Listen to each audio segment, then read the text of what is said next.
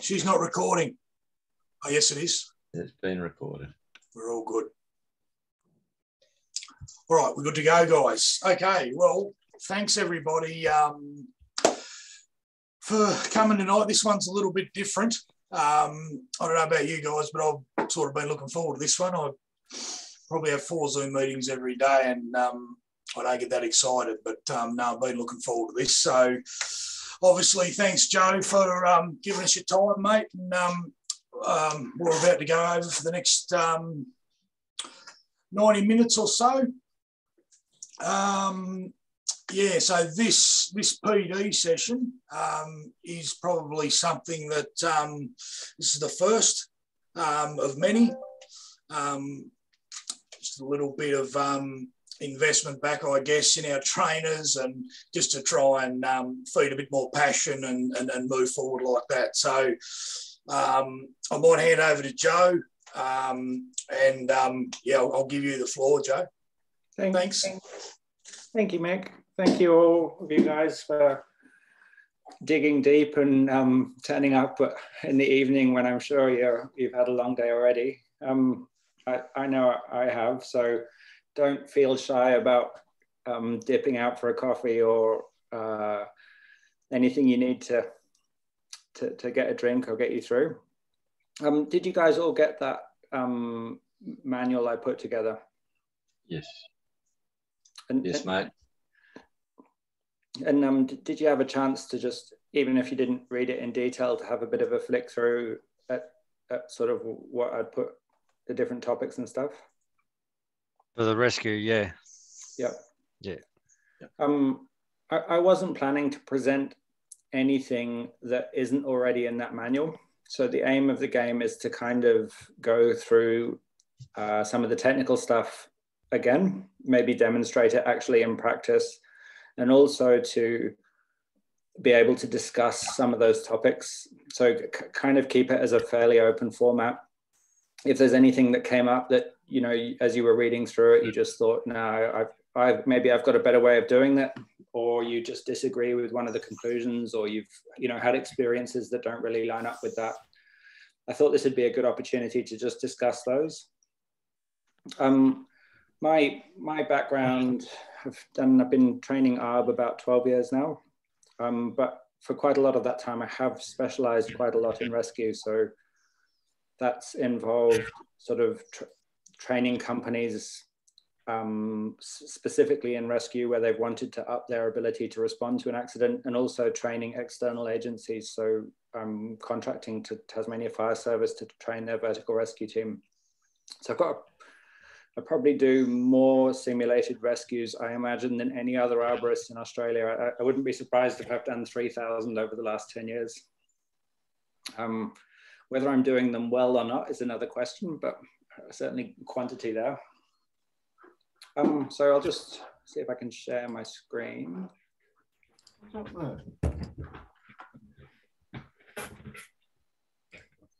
How's that? Yep. All good. Everything, that's just what I was talking about already. We'll go for 90 minutes. Stop me anytime, just interrupt me. We can talk. Discussing this plan with Michael, we said, you know, if we end up just spending the entire time talking about one hitch or something like that, so long as you all feel it's time well spent, I've got no particular need to get through these slides or anything like that. Dave, you got back to me with the sort of priority list about what would be important to you guys. And those were the sort of the main priorities. So practical rope rescue techniques and sort of objectives of rescue training were the important things. And then kind of emergency responsibilities preparation, you felt less of a priority? Well, it kind of was, mate. And all that came back through was just feedback to talking to different trainers, you know, over the last sort of 6 months, I suppose, and some of their approaches to the students undertaking climber rescue in our training. So that's where the basis of the higher ones came, really. Obviously, as we're trainers and we want to train as well as we can, and also I think more importantly have a better understanding of the techniques, I guess, that we are training, and some of the difficulties, you know, the training involves in certain aspects of the delivery from the guys. So yeah, it was a generalisation, and if anybody's got anything else that they want to add, just jump on in, guys, and go for gold.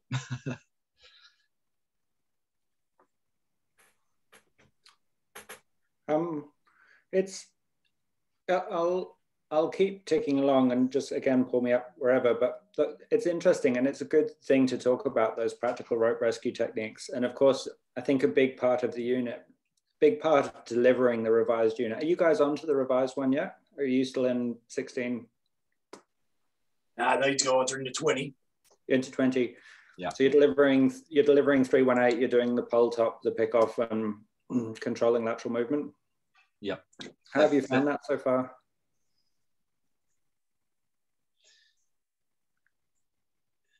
Yeah, well, Greg can probably add a little bit to that. I've had a bit to do with him and him using some of the pick off and so forth. So yep. Yeah, that might be a good one for him.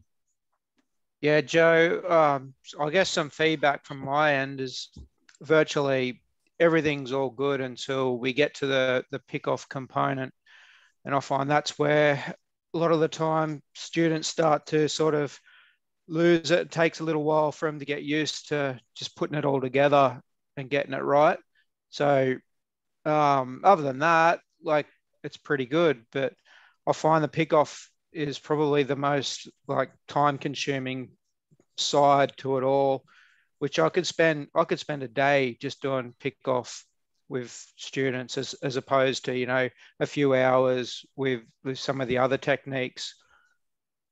Yeah, I find broadly the same. I find that there's 10 to 20% get it very quickly because their sort of background rope knowledge is high enough that the strangeness of it, they learn it fast.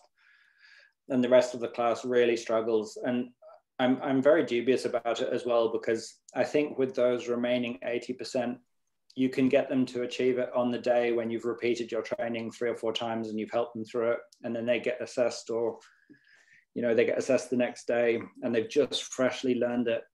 I can see them doing it, but I'm pretty suspicious that even 1 week later under stress, they'd be able to do anything like it at all. So strangely, if I was going to rank these in priorities, my highest priority is number 6, the preparation. Number 2, possibly roles and responsibilities. Like, I think if in terms of a training objective, I think if you can teach them their responsibilities well, the technical side of it probably doesn't matter too much, because they'll either keep practicing it themselves and become good at it over time, or they won't and they'll be useless in the event of a rescue, whatever. And then what to do in the event of an accident. So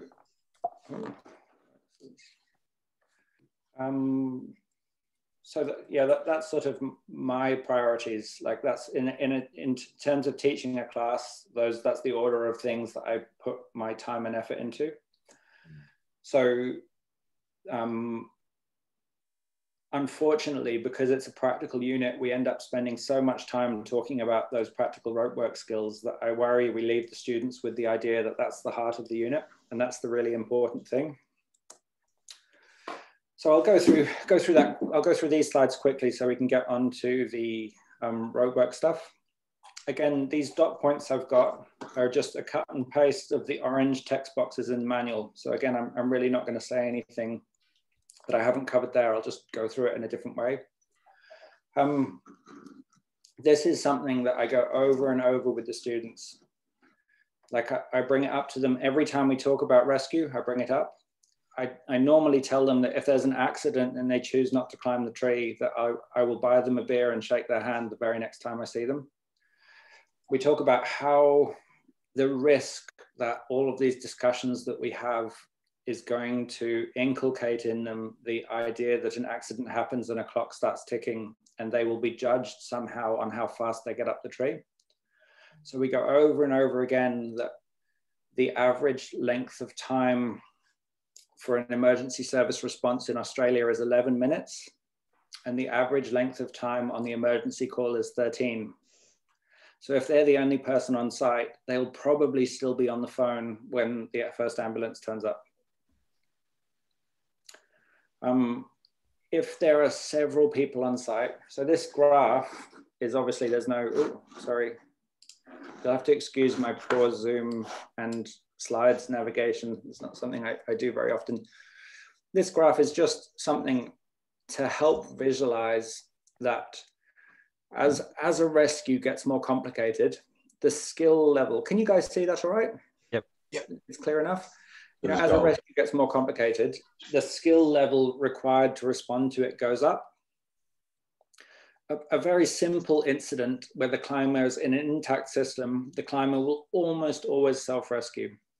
So one of the things I occasionally end up doing is accident investigation. So I've been involved in a few of those recently. One where the climber cut his neck with a chainsaw, and another one where there was kickback and he got the chainsaw stuck underneath a rib. In both of those cases, the climber self-rescued. So the kind of stuff we're training our students to respond to is not straightforward. Like, it's not going to be that we've got someone with a minor injury hanging in an intact system above an empty space, ready to go straight to the ground. If they end up climbing a tree, it's going to be an absolute clusterfuck. Like, it's going to be a severely injured person, or compromised rope system, or a suspended load, or a person who's been knocked unconscious, or possibly a pole top. Like, there's been quite a few on a pole top where the climber isn't in such bad condition, but they've injured themselves enough that they can't come down because they weren't set up to self-evacuate.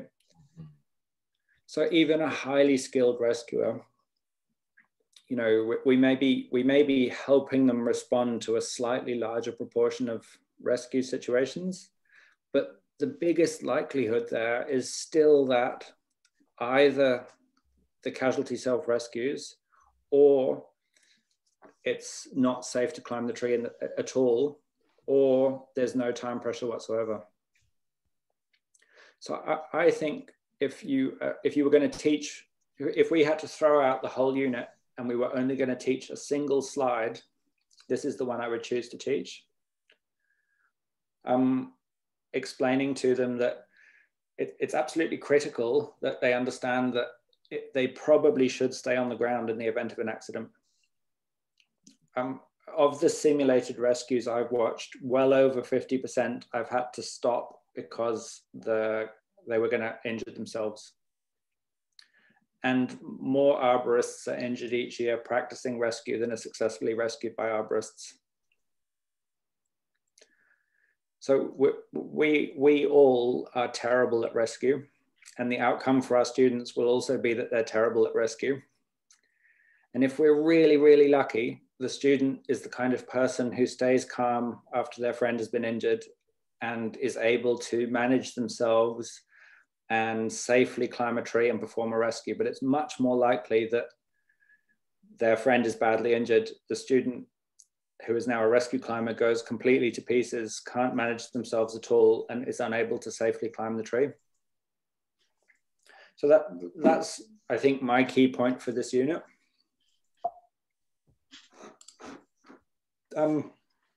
That's my other one. According to John Ball, who is a professor of the University of Ontario, who is funded by the Tree Fund in the US to do a study of aerial rescue. He's done several presentations about that, which I'll send through separately. Or Michael, Mark, if we ever catch up, I'll pass on some other resources to you.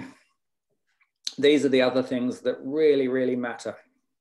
So if your rescue climbers, if they're going to achieve anything, this is going to make the biggest difference to casualty outcome. So we'll talk about casualty outcome a bit. And basically it means 1 month after the accident happened, is the casualty better than they would otherwise have been thanks to the action you've taken? has made no difference due to the actions you took, or you've made things worse. And casualty outcomes, what quite a few sort of rescue agencies use as a metric for analysis of their response. Like, it can be tempting to think that we need to get up a tree very fast, but of course, most of the time, the speed that we climb a tree as arborists makes no difference whatsoever to the long-term casualty outcome. So John Bull's comment in relation to this, according to his study, a paraphrase is, what happens before the accident takes place will be one of the most important determinants of the final outcome for the casualty.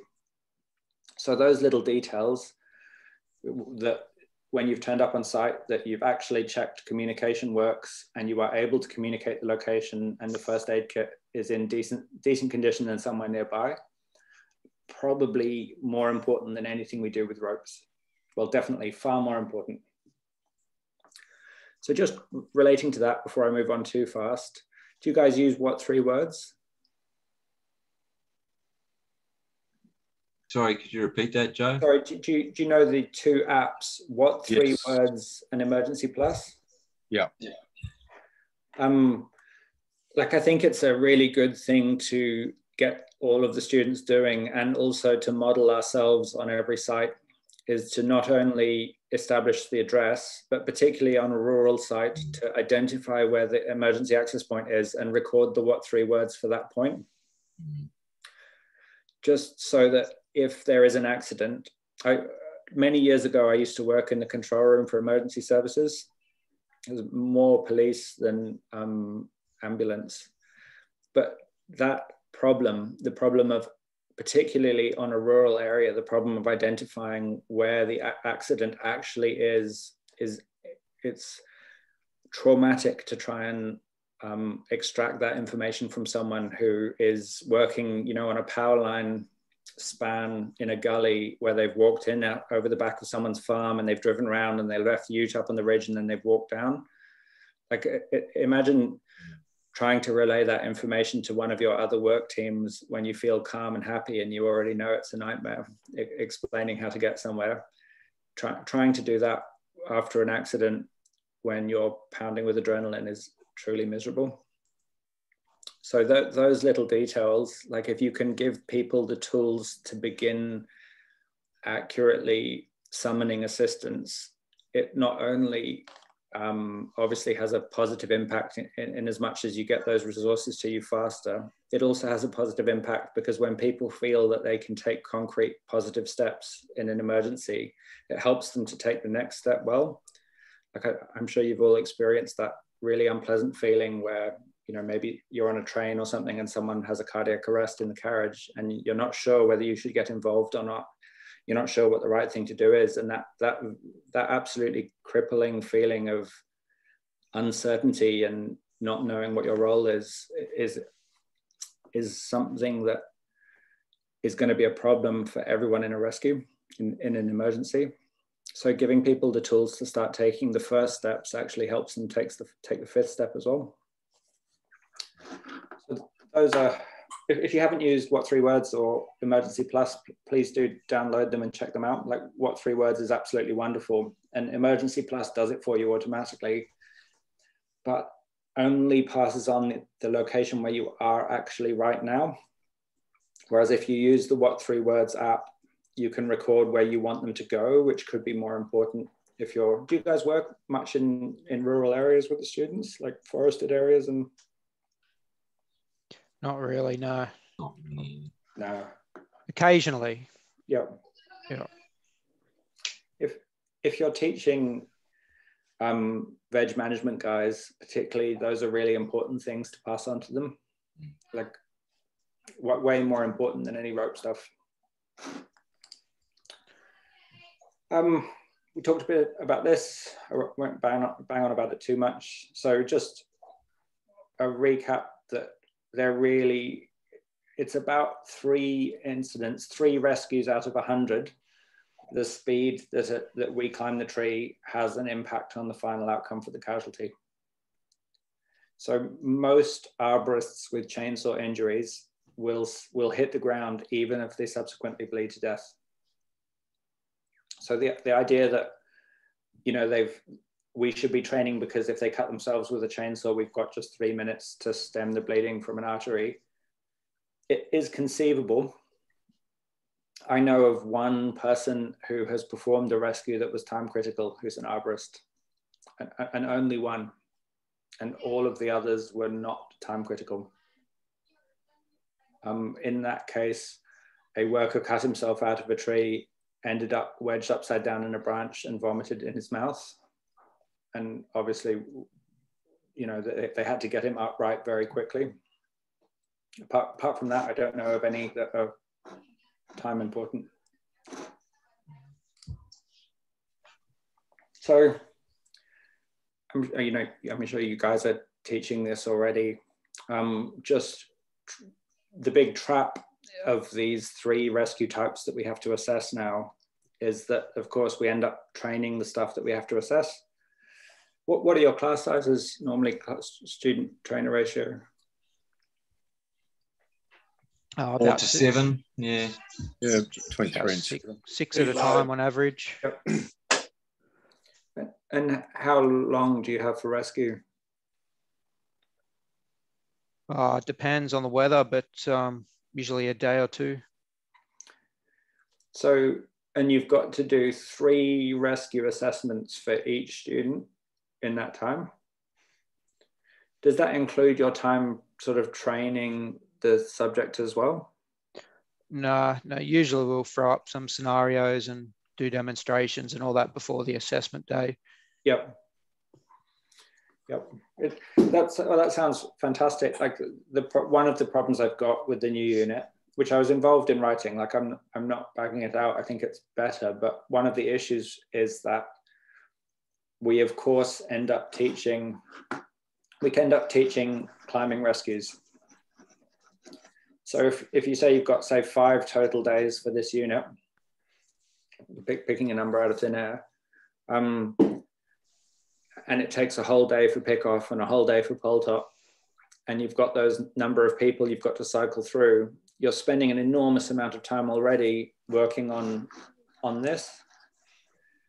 And it's interesting, I teach for TASTAFE, and we try to do one of the rescue assessments unexpected.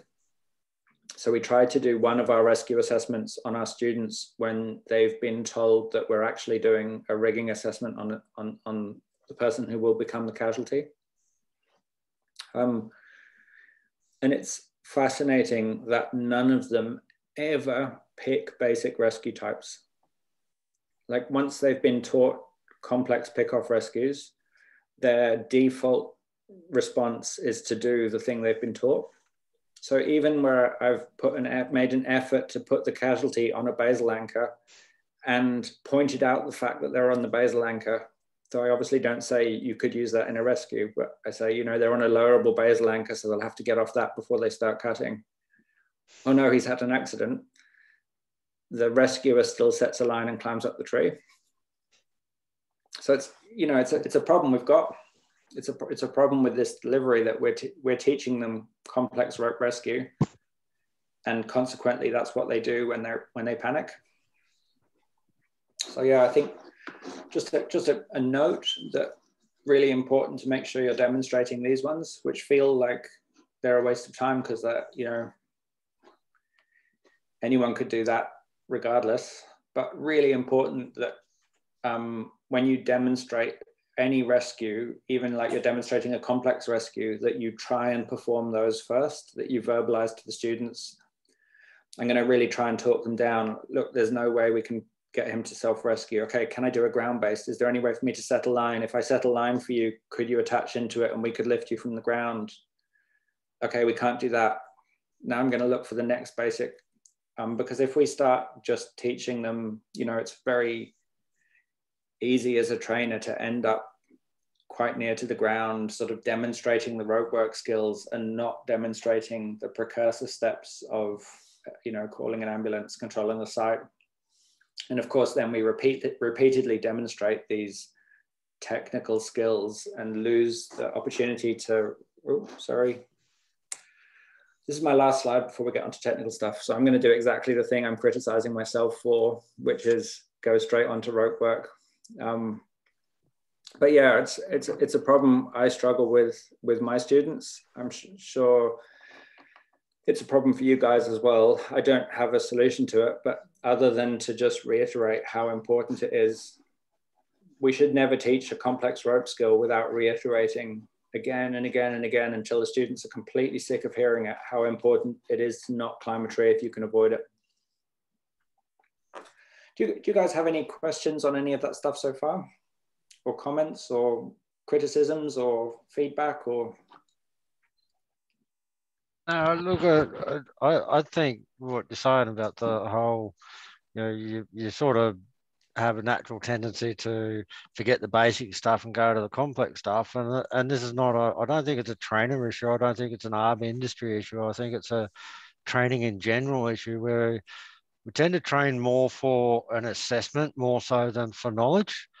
Yep. So therefore, the average Joe Blow knows how to do basic, self-rescue, prussic down, whatever the case may be. So you tend to concentrate a bit more on the harder side and more technical side. Yep. And because the workforces in general have been dumbed down to accommodate the dumbed down assessment, therefore they stick with what they've been taught, which was not the basic stuff, but the complex stuff, because that's what the assessment, so to speak. So yep. It's a generalised problem across all industries, I think, where the dumbification, if that's yep. a way of putting it, the dumbification of a qualification and simplifying it down means you pretty much, I've been doing high-risk work licenses for 3 years or something now. You got 2 days and plus an assessment to nail 70 questions or whatever. Yep. You're literally training them purely for the assessment. You're yep. not training them how to operate an EWP, how to rescue or anything like that. Like, it's 100% trained towards the assessment. And my little very short term of training ARB, and I see a very similar thing there. And it's a government issue. They say that you can do it in 2 days. Everybody's going to do it in 2 days, or they just struggle to find the work if they want to do it in 4 or 5. You know what I mean? So everybody comes down to that common denominator, but at the end of the day, it leaves you with no time to really, like you say, emphasize the whole process of it. Yeah, 100%. I think some of this stuff, I think we demonstrate best, like the emergency preparedness, I think we actually demonstrate best in every other unit, because when we're teaching tree felling or when we're teaching tree climbing, that we put that effort in to establish the location, communicate the location, identify the first aid kit, prepare the rescue kit, all this kind of stuff. I think that reiterates to the students quite well the importance of that preparation. But yeah, this issue, even though I drone on about it, you probably get an idea already how much I drone on about it. I'm way worse with the students, and they still ignore the basics and go straight to a complex rescue once you've taught them the complex rescue. So yeah, I don't know what the solution is, but. I've got a question, I guess, for our trainers as well as you, Joe. You mentioned 10 minutes ago about, you didn't use the term, but it was like a random rescue. Yep. I guess, first of all, to our guys, how often is that something that we throw in, if the guys are doing some pruning or rigging or standard climbing, do we throw them in? And Joe, is that something you recommend? Greg? We don't. Yeah, we don't. I don't generally do that because we've sort of got our fingers up our freckles trying to get it finished, the one unit we're working on. However, I used to do that with the utility companies. I'd call my crew out and make them do a rescue just on site for no reason. So, yeah. Something we have done, but just we don't. Yep. I usually throw something in towards the end of the afternoon, just before we finish. It's and then I might just add something off it towards rescue, which we hadn't really discussed prior training weeks. and we sort of squeeze it in where we can, if you know what I mean. Yeah, no, that wasn't a loaded question, and something that I always thought about in the back of my mind. And when you mentioned it there a while ago, Joe, it's sort of I'd throw that in. Yeah, I don't include it as part of the lesson plan. I just randomly, if we have time up our sleeve, I'll include it in the training for the day. But once again, it comes back to that time factor, doesn't it? Yeah. Just on that before as well, Joe, you were talking about, I don't know how we're going to get the guys off focusing on complex options before they, go to the simpler options. I know it's not ideal, but if we broke this unit into two and had a ground-based rescue unit as a prereq for a complex, that would give them a fair grounding. You know what I mean? Like it would focus entirely on the ground-based side of things before they went to complex. Does that make sense? Yeah, absolutely does. It's a really tricky one, because number one, they've told us 8 years for the current qualification, unless we've totally fucked it up. So it's likely to be. Yeah, don't change it any sooner, please. Yeah, no, I don't think. I'm not hearing that there is anything major. It's likely to be 2028. That's the next funded review of these qualifications. The other issue I would have with that personally would be, would businesses just adopt that unit as their preparation? And I don't know that would be a big problem if they did, but I think we would need to have a conversation as an industry about how good at rescue are we going to try and be? Because at the moment we claim that we're going to be quite good at it, and in fact we're achieving totally hopeless at it. Joe, a lot of the time I put it back on the climbers that are in the tree as well, to think about, what situation are they going to get themselves into during their work methods when they're climbing around the tree, and to think about setting up ergonomic systems that are easy for them to be rescued if they get in trouble in the first place. So I sort of put it back on them to say, well, you need to think about the best situation, in regards to somebody going up to rescue you, not creating problems up there for yourself in the case of an emergency.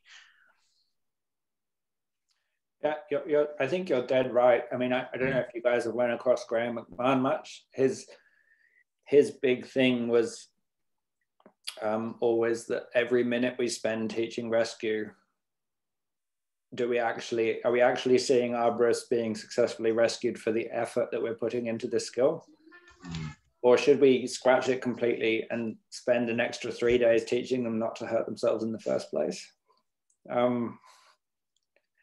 And yes, we'll still have situations where we have injured people in trees that we can't get down, but it's not like we've succeeded in eliminating that the way we're doing it at the moment.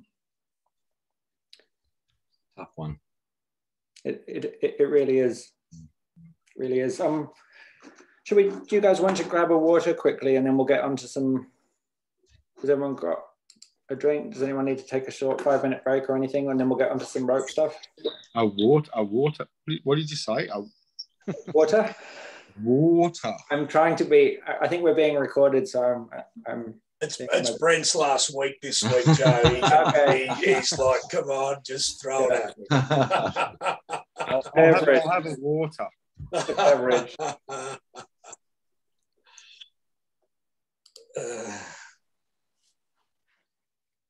It's a water. Woke up feeling crap today, and I drank a fair bit of water yesterday, so I'm blaming the water. You gotta watch that stuff. Is that Toowoomba water, is it? Brisbane. Brisbane water. Oh, Brisbane. well, I wouldn't want to be drinking water. Brisbane water at the moment either, I reckon. No. There's enough of it. In all fairness, it's been a fair bit stirred up over the last couple of weeks, the water, so yeah. I don't know, mate, that river's brown every time I've been in Brisbane. That is true. And just usually doesn't have 10 pontoons floating down, hitting the bridges, mate. So. No. Oh, sorry, I mean 100 pontoons. All good. I think we're right, Joe. Good, keep rolling along. So let's talk about some rope stuff then. This is, I'll just stop sharing for a second. Is that back? Am I full screen again? Yep. So this is the rescue kit that I recommend. Those 3 items. We teach, so we've got one Prusik loop with a carabiner on it, a spare carabiner, and a pulley and a carabiner. And we do every single rescue type with that kit. So we don't teach specialist slings, extra rigging gear, or anything like that. Do explain to the students that, you know, there are much easier ways of performing rescues if they do have like a descender that's rated for 2 people, or a specialist sling that'll fit around the top, or a personal mechanical advantage kit. But basically we want to train using the equipment that we know they'll have there, or they can jimmy up some other way if they don't have this exact stuff. So pretty much every rescue that I'll show, it's just that extra kit.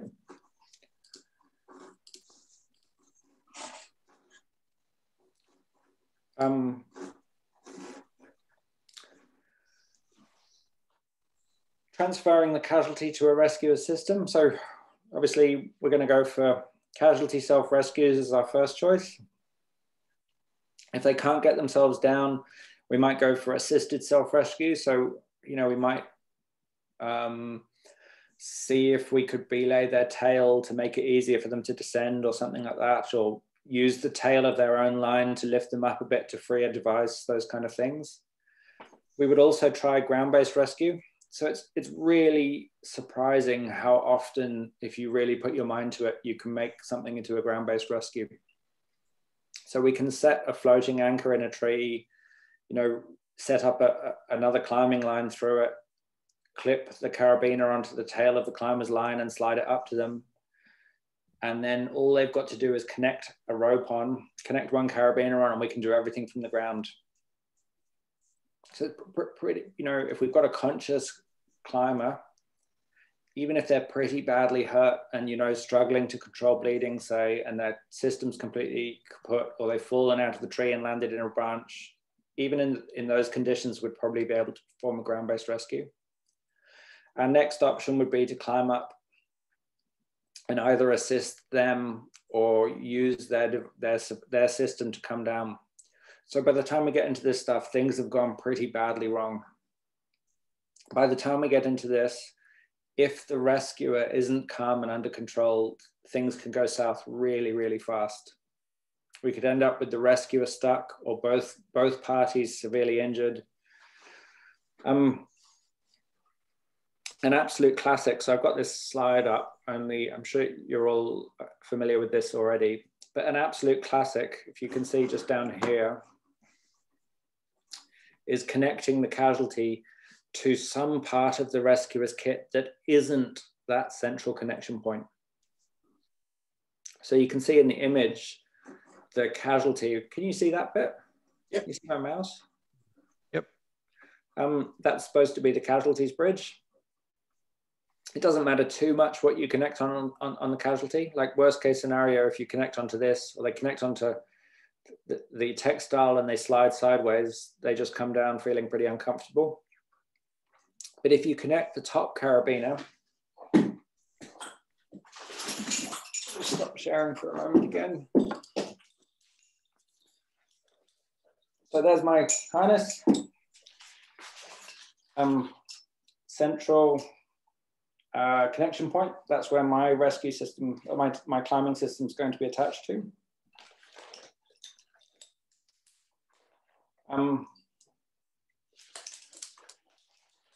Isn't ideal, I know, but you can see that if I sling someone off that,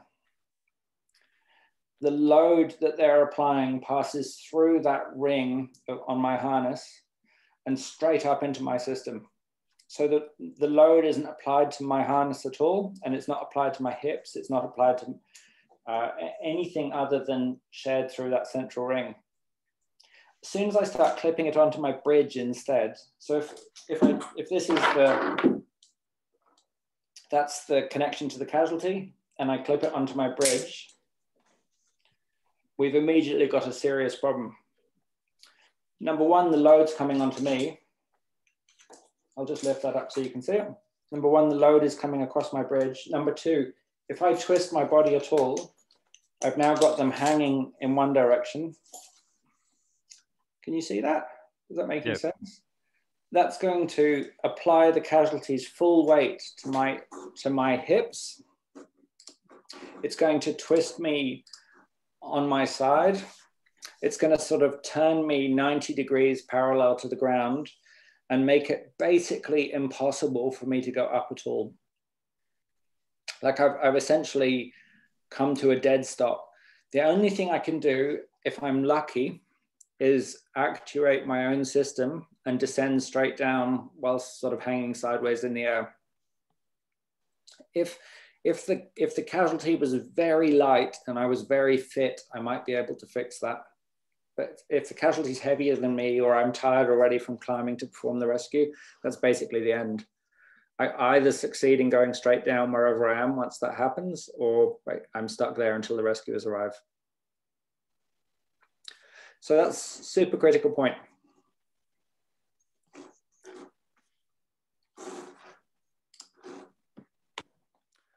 How are you going with pole top rescue? Greg, you've been teaching this for a while now. Yeah, good. Good? Yep. Yeah, pole tops, there's no dramas with pole tops at all. Yep.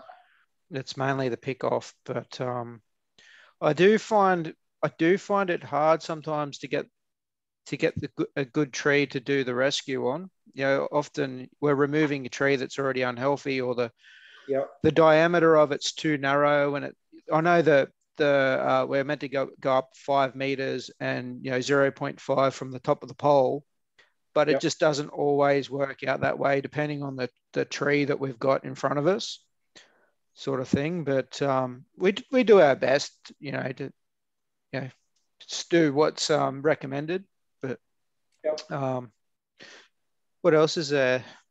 I think I don't always get through all 4 pole top rescues with them. Sometimes I might do 3 and miss out on 1 because they only need to be assessed on 1. Yep. But I don't always get through all the rescue scenarios with them. But by the time they've finished, I feel as though they're quite competent in rescuing someone from a pole, but we don't always do all 4 rescues.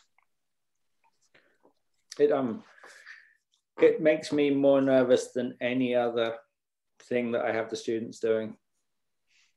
Like the two students, both of whom are wearing spurs, close to each other, like moving around. God, Yeah, I'm always up there with them.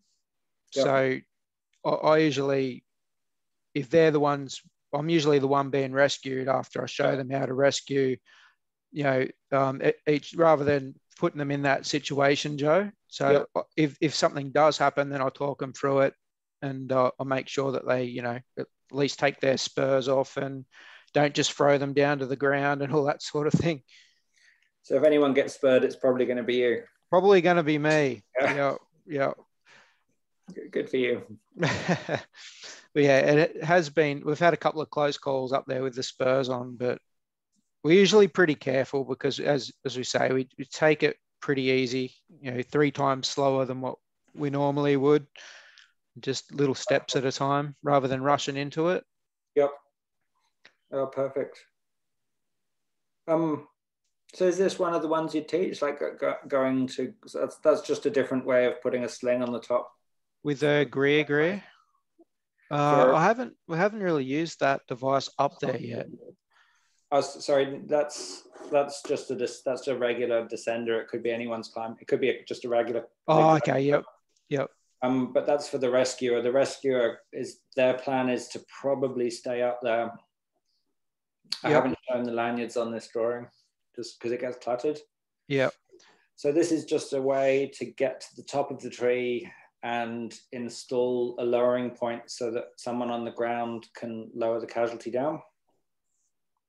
So someone on the ground is going to attach a descender around the base of the tree and get ready to do the lowering. And then the rescuer, who's this chap on the right, can either come down with the casualty on their system or can just stay up there and stay out the way. And normally that seems to be a better option. But if you had a sling that was the right size, you don't need to obviously rig this off the working end of the climber's line unless you wanted to. It just seems to work quite well, because once the climber's got their line tied around like this, they're obviously, the rescuer becomes secure, and then you don't then have to put another sling on.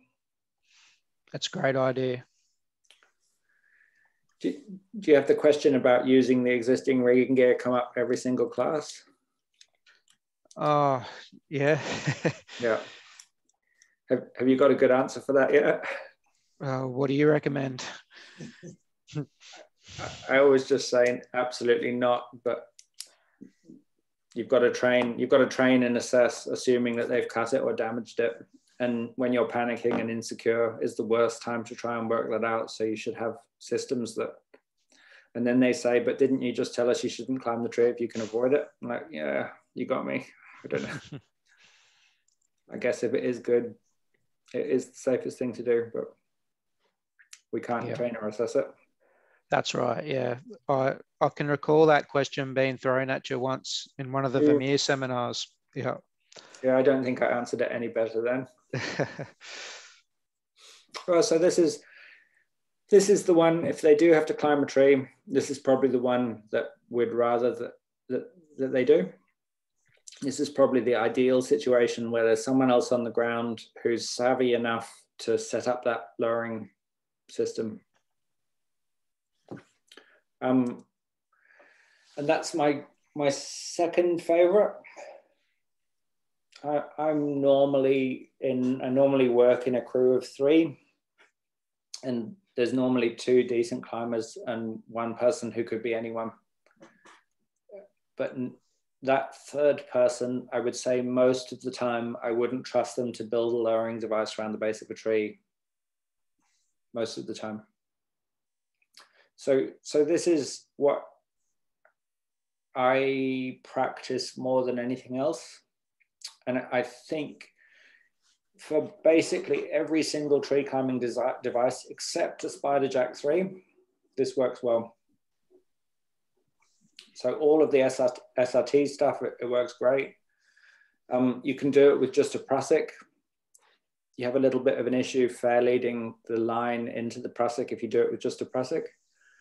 Just the Spiderjack 3, because it relies on the orientation of the device to work, doesn't work like this when you've separated it. I found the Spiderjack 3 to be really hard to use in rescue situations. You're dead right. It is. It's weird because it's only designed to work in the exact configuration that, like a regular standard MRT with 1 person on it. Everything else you can do with it, like pickoffs, doesn't work for those at all. The Spiderjack 2 was great for pickoff. The 3 is a no-go. Yeah. Yeah, we've had troubles with it. As soon as they pull one out and we're doing rescue, I tell them to put it away. Yeah. We use something else. I do too. Yep. But so yeah, that scenario there is probably the main one that I train them up in. Yep. Yeah. Me too. We do everything else, but this, we go through this more. They all, no matter, as you say, not all of them will practice the rescue where they come down with the casualty. Every single student will practice this multiple times and then be assessed in this. You guys, has everyone here who's teaching this stuff, have you all used this, and have you had any issues with it? Any points we should talk about with this?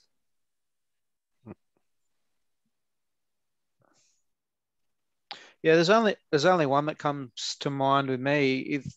If you wanted to support the casualty on their way down because they were injured, it's not ideal, because then all of a sudden they're relying on themselves to sort of push themselves away from the tree trunk or avoid any tree stubs or that have been left? 100%. So you're completely, I find, here are the issues that I encounter with the students. The first issue that I encounter is that this is shown as a clove hitch, but most of them prefer to tie an alpine there instead. If they get their line set fairly sloppily, like they don't get it choked up neat, and then they don't tie the alpine well, so they've got 6 inches of slack between the running bow line and the alpine. And then instead of using a zigzag, maybe they're using a real sloppy long VT. And then they're using a big pulley like this absolutely massive one with a long carabiner, and then the casualty's got a long bridge. It's conceivable that they've got about a meter or a meter and a bit of distance that's their minimum take up on that MRT. And of course, if the casualty is very high and dug in tight to their spurs and on a lanyard that, like on a steel core lanyard with one of those Gibbs ascenders that you can't release under load, the students can really struggle to get the casualty off their lanyard and onto this. Would in that situation, Joe, which Yep. possibly I've mentioned in the past to students as well, to roll it around the opposite side and bring it over the top of the stump, so it gives you a little bit more lead? Yes. Like roll your choke Yep. knot around to the opposite side and pull your line up over the top. Yep. I think you would obviously then have to drop the choked knot quite a way down the stem, because obviously slip off, where we've shown it. I'm not entirely sure about that. So I think it fixes the first problem, but it obviously introduces another one, which is that unless you've got some way of retaining that line up and over the top in its place, if they start to walk around to the side, the line could easily roll off the side of this. And of course, as soon as it rolls even to here, like if we imagine that line coming straight across the top of the stem, everything's good. If we imagine it coming to there, we've now got the line actually wants to keep walking off around the side of the stem. Can open up, So you could put a couple little, like a V cut on each side at the top, and like say you're putting little scarves in the side to stop it slipping up, little scarf on each edge at the top to stop it going one side or the other. If you just if they tied it nice and snug to start with, it shouldn't be an issue. But that extra lead that they do get sometimes is a fair bit. But I think what you're talking about, Brad, I've done it heaps when we were pulling trees over, was put the knot on the top side of the log. Yeah. And to stop it slipping off the log, I'd put a little V on the back and the front. Notch it out, notch the top out so it can't slide sideways. Yeah. It's a really terrifying idea to think of the chainsaw going stuff. Yeah. That's about the only way you could do it, isn't it? Yeah. Well, people have been trying this stuff for quite a while. Let me show you. There are ways. I'll show you another way. How do you go about lifting them as well to get a bit of weight off of their lanyard in that situation? Get a bit of mechanical advantage from that pulley, obviously, but I've just jumped away. I'll just go show you. There are ways to do this. It's taking a while to load this massive document.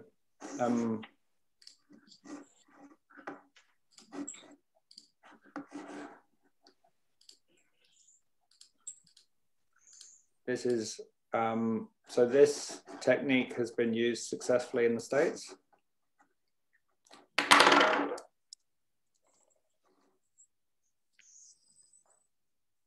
Wow. That's plastic. They call it chopping board edge protection, which is specialist low directional rescue thing for used on clifftop rescues or structure rescues. And then they use these actually homemade little rope retention channels that they bolt into the top. So it has, people have encountered this same problem, and it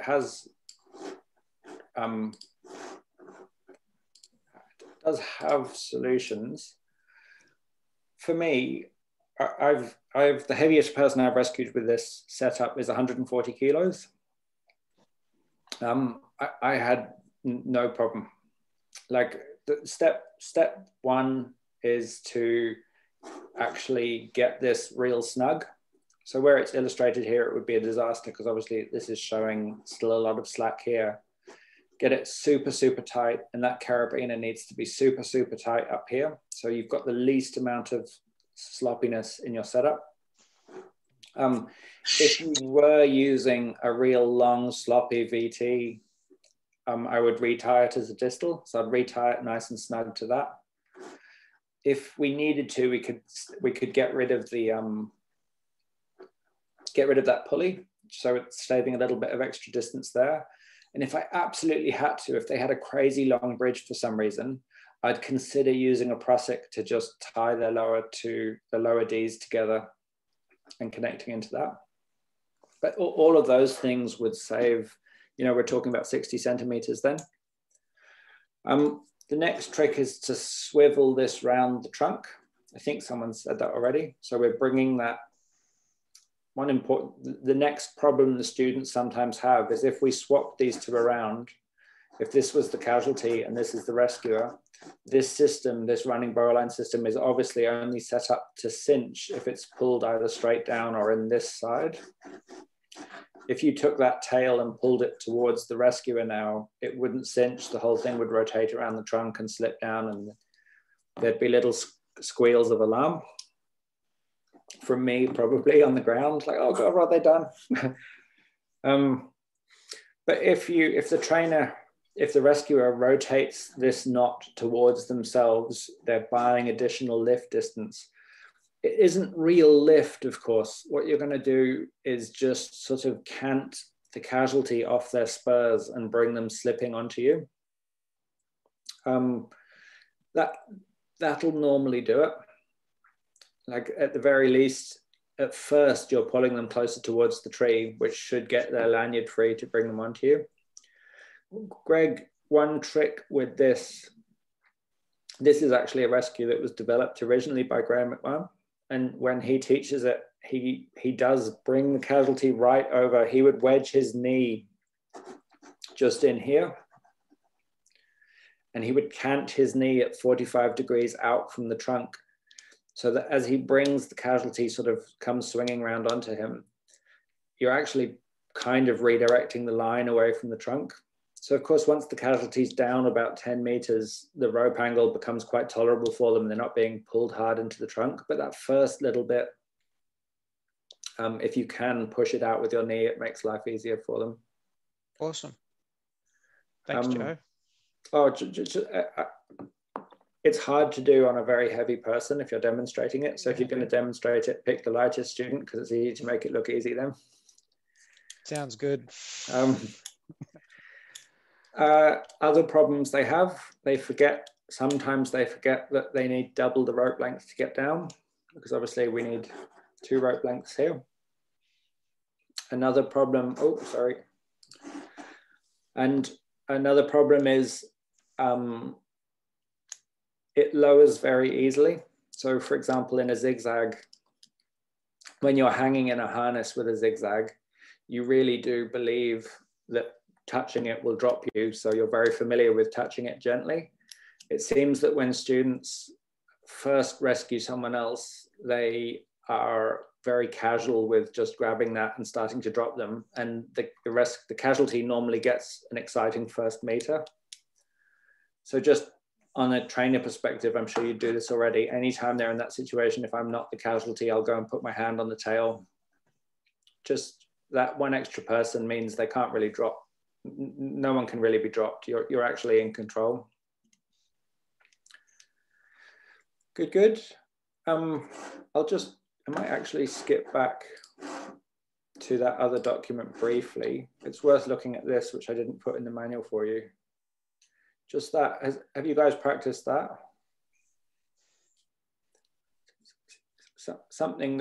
It's something you can practice at ground level, just with a student. If you just get them to stand in spurs, take the straps off, and then hold the upright shank of the spur and pull the shank forwards, and it pivots the lower part of the gaff, the stirrup of the gaff, off under their foot and pops the spur out of the tree. So if we, sorry, am I actually succeeding? Yeah, you're not sharing that yet, mate.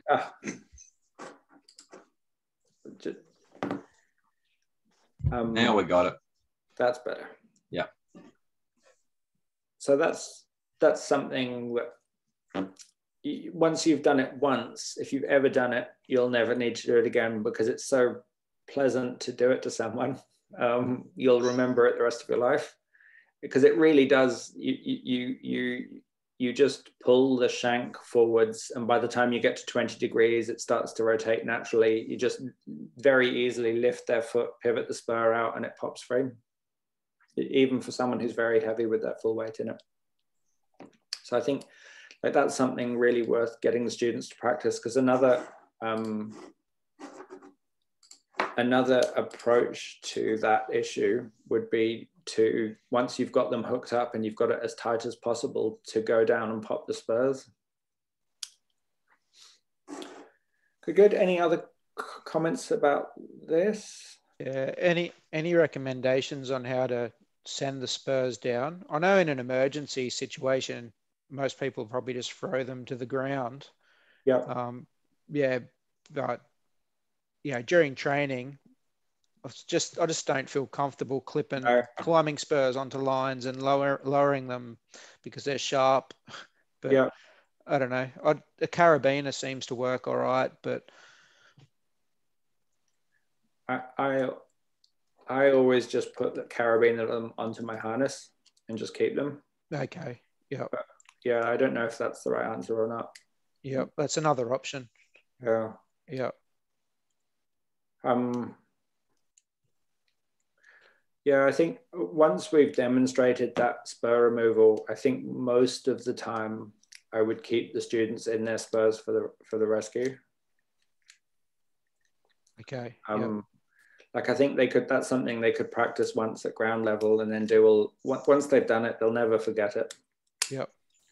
They could do all their subsequent assessments with the spurs on.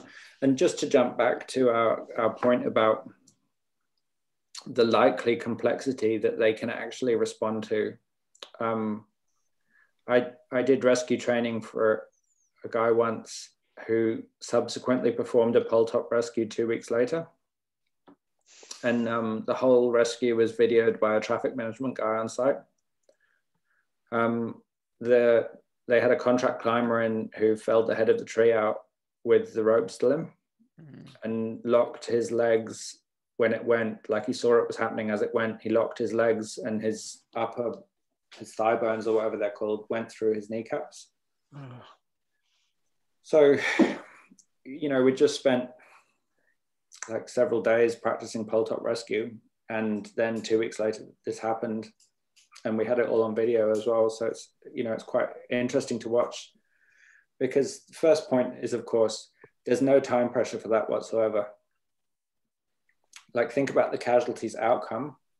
Obviously the climber is screaming, but other than the casualty, other than him disconnecting or trying to self-rescue and hurting himself more, it's really unlikely that it's going to change the outcome for the casualty, whether you're up there in 5 minutes or 50.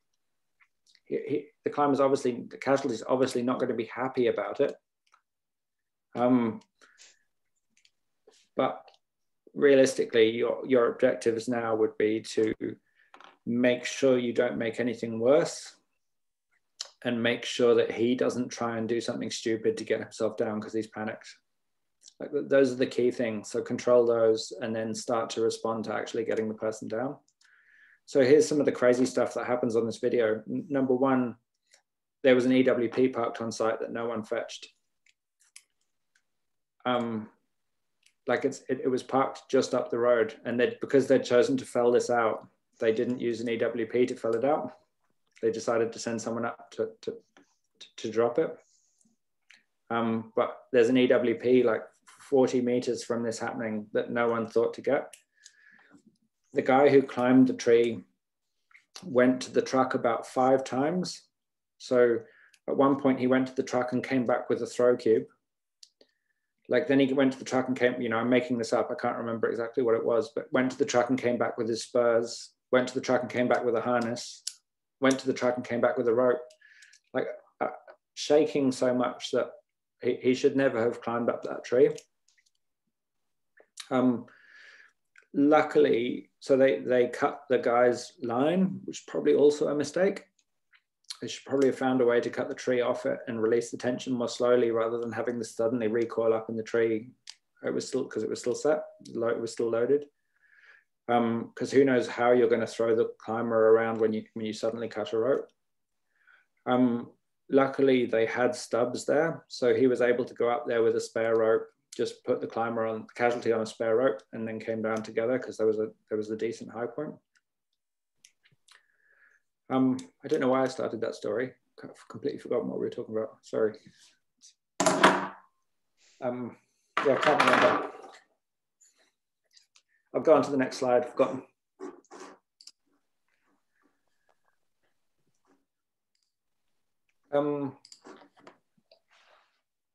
Pick-off. Is this the pick-off you teach, Greg? Yep. Yep. Sure is. I have the same issue that have exactly the same issue that I can normally get a whole class through it, but some of them can only do it when they've practiced it like 3 or 4 times in a row just before, and they get through it through following a process where you teach them. Step 1 is go up on attach the carabiner when you're level, go up on the English till you reach the point you want to lift them to, go up on French until the slack's gone, now come down on, now put your friction in, come down on the English. And if they learn it as a procedure like that, they're able to repeat it. But I'm confident that 3 days later, if I sprung it on them, it would just be a total dog's breakfast. Mm-hmm. Is that what you find? Well, initially I was teaching it with them rescuing each other, and then with COVID, we started using the dummy more for rescue than anything else. And I actually found it a lot easier with the dummy because it took a lot of the stress off, rather than having someone, go up on the wrong prosic and then, disconnecting and putting it onto a dummy was just a lot easier. Obviously it was fully weighted. Yeah. But, and a lot more time consuming to set up. Yeah. But, I found that once I introduced the dummy, they were actually getting through it a lot quicker. Yeah. And what sort of scenarios do you use for the simulations? Just basic, if they've got a leg injury, they've come down, they've slipped from a branch, had an impact with the trunk, they've just realistic kind of things. They might be unconscious because it's been a hot day and they're dehydrated, and all of a sudden now they've passed out. I guess the trickiest thing is the size of the tree required to actually do the pick off to get the lift. And a lot of the time after we practice it, the guys turn around and ask me why is it necessary? I can't see myself having to ever do that realistically in any situation. So I know there's other options, and that's a part of the performance criteria, but I think there's other ways as well to rescue someone rather than just do the pick off. It's a funny one, isn't it? Because one of the ways I'd often teach this 5 years ago would be to put someone on cam descenders where they're unable to go down with a canopy anchor. And then, as you know, like even a comparatively minor injury turns into a total disaster if you can't find a way to lift them. Yeah. I think that's getting a lot less common, so that maybe the likelihood of finding someone who's completely unable to be adjusted at all to take any tension off is unlikely. Yeah. When I worked for TAFE, we used to do a self-rescue assessment on cam descenders. Yeah. But that's going back about 5 years ago. So yeah, we haven't really had the need for that of recent times, because it's pretty rare that you see someone just going up on cams unless they're just accessing to go on an MRT system. Yeah. Do you use this elsewhere in climbing? So do you use it for like the counterbalance on a branch or anything? Not really, no. Not for, do you mean for rigging and stuff or climbing? For climbing. Not really, no.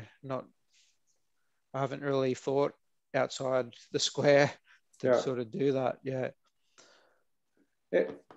I demonstrate it, and I try and get the outside of rescue, and I try and get the very enthusiastic MRT students, of whom there are fewer and fewer because they've all gone SRT. Including me. Well, I try to get them to use this.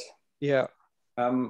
So if you use it for climbing regularly, it's like having an extra climbing rope with you all the time, because you can tie that carabiner off whenever you want, but anytime you need 5 meters of rope, you can just pull slack through.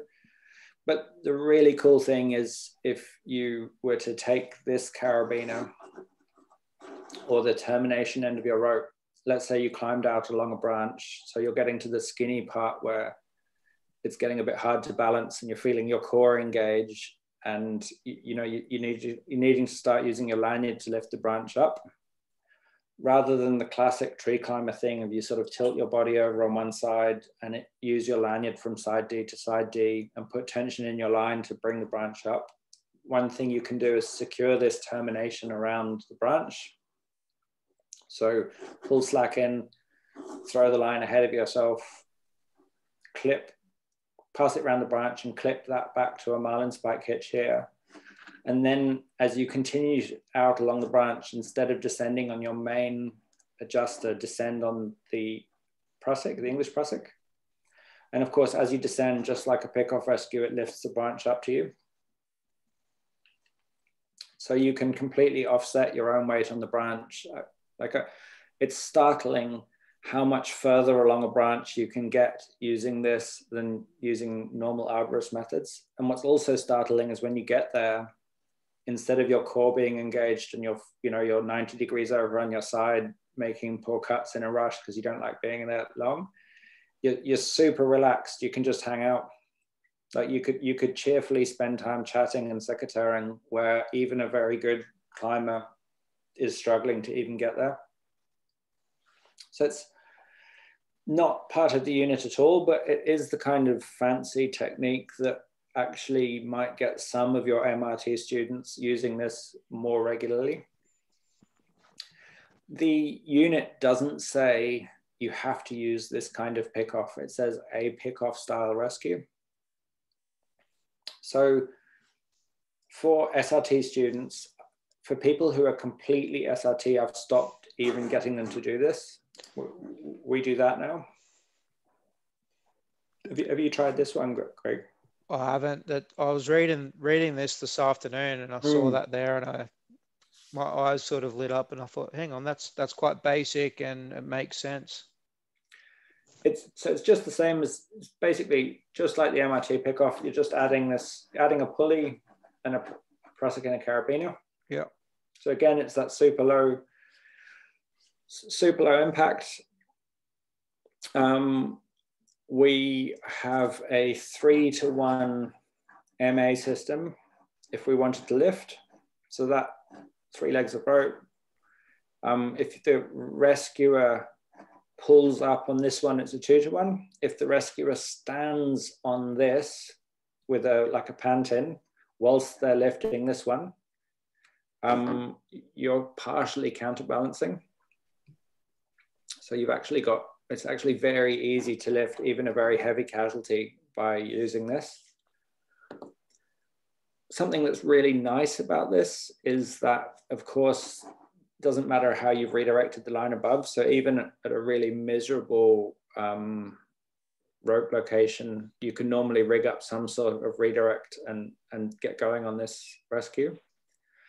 Just like our first pole top rescue scenario, the rescuer doesn't, we're not expecting the rescuer to descend with the casualty here. The objective is for the rescuer to use this to lift the casualty out of their system. Then you could either, having freed them, put them on a new system or rig them off your own bridge or something like that, ready to descend. But normally we'd plan to use the, we'd normally plan to use the English to perform our rescue from then on. That's not in the MIS for rescue, is it? No, it isn't. It will be in the next release. And I have to say, I would choose this one over the MRT pickoff most of the time. I think I will as well. Yeah. Just, yeah, as you said, a lot of the guys now are preferring to climb off the single line anyway. Yeah. But yeah, it just looks easier. It is a lot easier. Well, so I think the MRT pickoff, if you practice it a lot, becomes something that's so good. If you had a good rope angle, you can do whatever you want from that pickoff. Like you can lift a casualty a little bit, then reclimb the tree and bring them another 5 meters up. You know, you can easily position them in front of you and support them with your knees, or you can send them down separately. Like it takes seconds to do. You can lift even a really heavy person. It's really, really smooth. But number one, you have to have practiced it hundreds of times. And number two, you need a really good low friction anchor point directly above the casualty. That's the other hard thing about it. If you don't have a tree that's structurally, you know, the architecture of the tree is not designed that way, it makes it really hard to do that rescue scenario. But even with the SRT pick off there, you still need a good redirect to lift them up straight. You do. This one doesn't matter so much because basically you're no longer using the rope above you as and you're no longer, unless you do a little bit of counterbalancing by standing on the tail, you're functionally using a separate mechanical advantage system now. So it doesn't matter so much if the rescuer has a bad rope angle or is in a bad working position. Whereas the MRT, you really do need to have that good rope angle. Definitely, yeah. I can see what you mean now just by looking at the picture. Yeah. So this, here, the downsides of this compared to the MRT pickoff. Number one, the casualty is always going to be quite a fair bit below you. So if you wanted to descend with them, it's much harder to give them good support. If you choose to descend with them, 50% of their weight, is coming back to this. So whereas with the MRT pickoff, you've got the prusik between you and the casualty to balance the difference between you and the casualty, but you feel kind of free of the casualty. In this one, it really does feel like if you choose to descend with them, they're kind of jammed in against you. If you want to, you can, as it's set up at the moment, you can actually come straight down on this.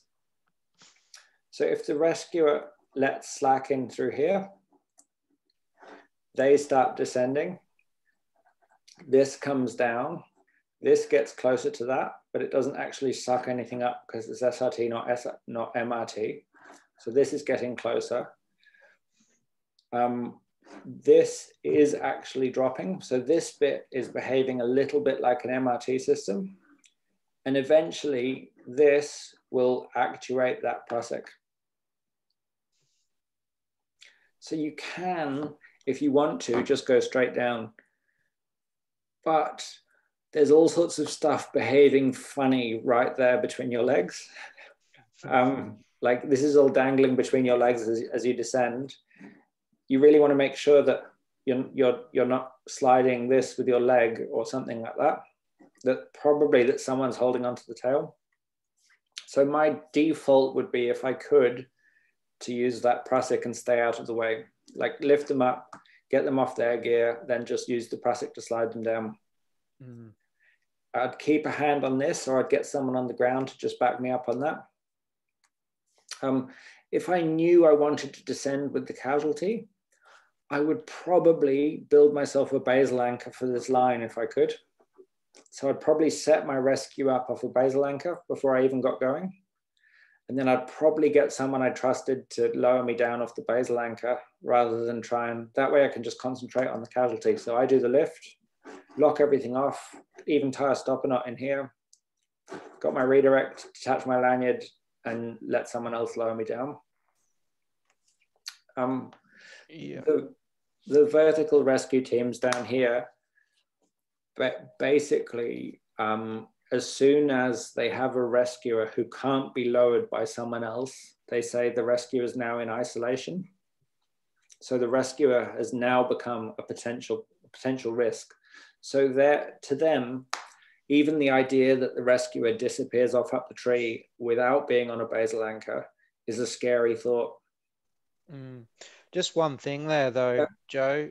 Yep. If they've been working in a tree that's has a little bit more of a weaker structure, and they've decided to throw in a canopy anchor rather than a basal anchor because you know that less weight up top in their line, you might not have that choice to lower them from the ground.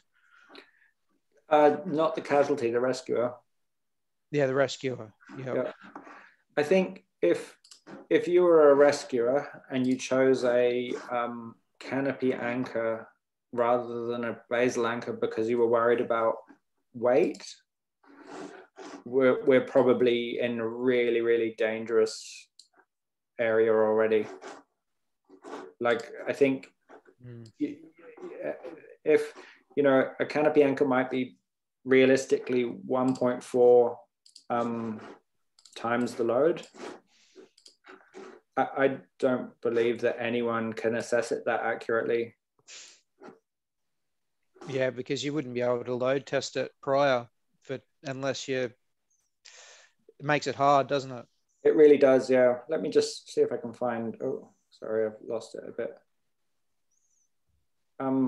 So this other manual I'm flicking across to is a training manual for vertical rescue teams to perform tree rescue. So this is one of their basic approaches. This is discussing how do we get a lift point in position above a casualty, this floating anchor approach. So I just flick across to this, as you're saying, Greg.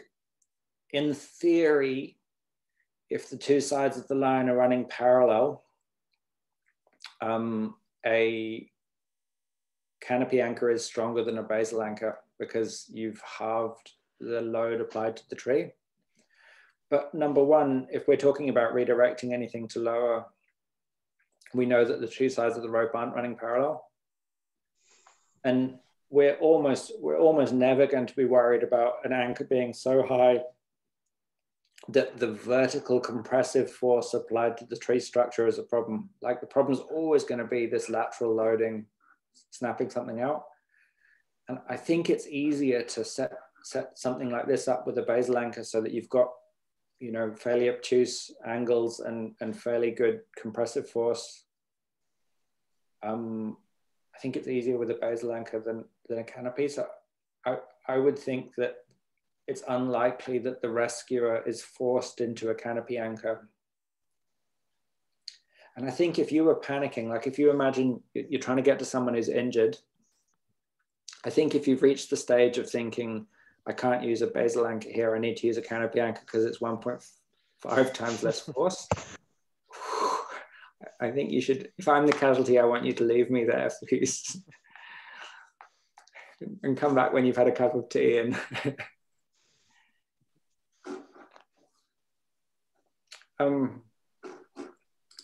just see if sorry, I shouldn't stop sharing, sorry. So that's like the fancy version of that. Again, that's just, this is aimed at vertical rescue teams. So it's got, hence why it's got 2 separate ropes, because one of the other things they think we're insane for doing is not having a separate safety line all the time.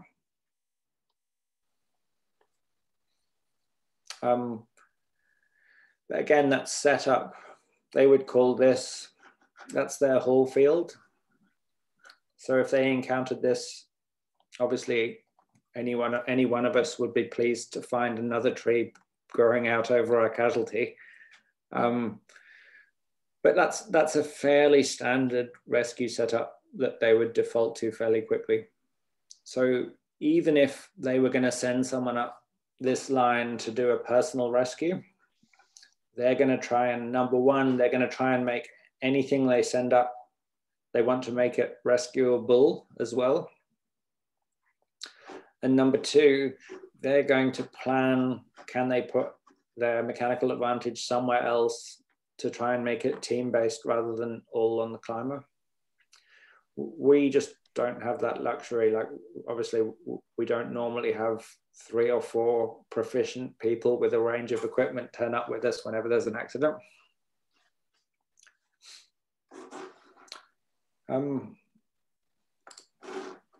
Back to my own.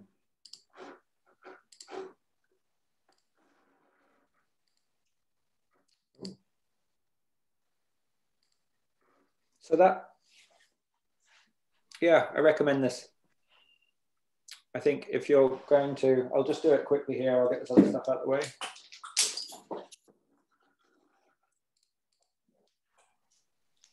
Can you guys see this lamp? This is my lamp doing double duty as a tree. Can you see that all right? Yep. So pretty much our rescue kit, again, we've got a prusik, but just to try and make this, I want to try and make this as short as I can. This is a really long prusik, so I might try and shorten it up a bit for this. But basically all I'm doing is pulling a bite through there, and I'm going to do my lift. I'm going to do my lift with that bite.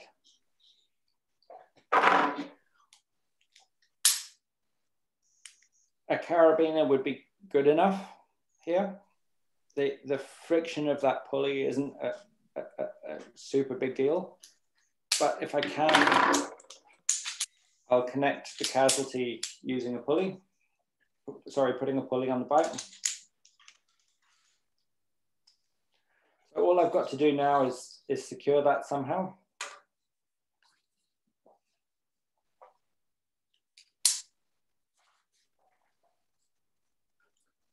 This is going to be a perfectly normal MRT system. So a 4-wrap English prusik will be good. I might use an extra wrap though to lose a bit of that slack.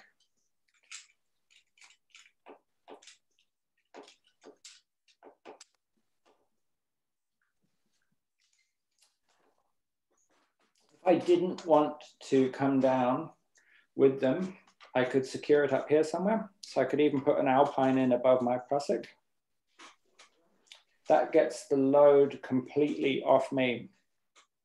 We'd then have 50% of the load in the tail and 50% of the load on an English, which would be secured into an alpine up here somewhere above my prusik.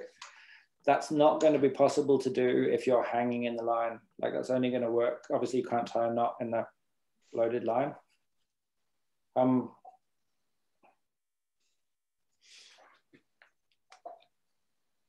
So instead of that little girth hitch I had before, I've tied an 8 now just to chew up some slack.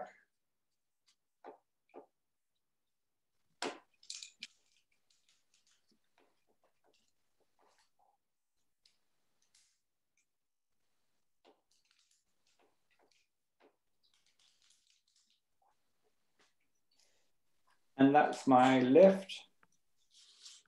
That'll, the pulley of my hitch climber will tend that English prusik. I know it looks like a dog's breakfast there. I'm sorry about that.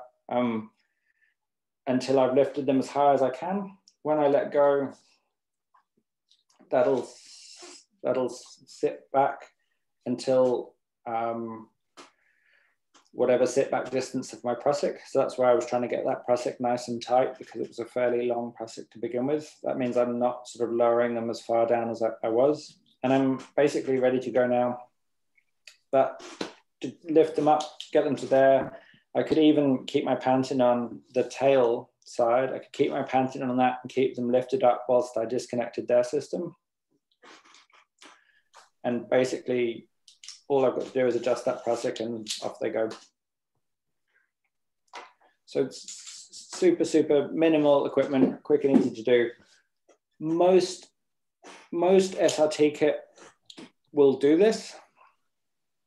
The stuff that doesn't have a lower prusik tending pulley doesn't let you stand on this side of it.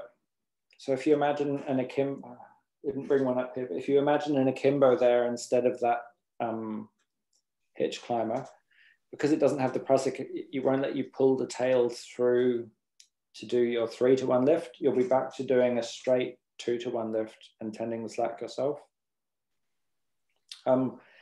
In that case, if that's what's going to happen, you're probably better off. So if you're teaching a group of students and some of them are using, so zigzag and a chicane, this works great with. The new runner it works with, it might be better off. So if you imagine that that's an akimbo,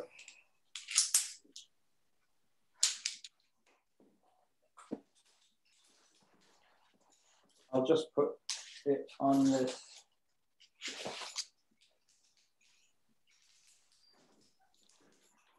harness. So that's the rescuer's harness there, which you can only just see in the shot, I imagine. Using the same gear, we might be better off leaving the akimbo completely out of it. And I'll just clip that pulley I had to the ring again.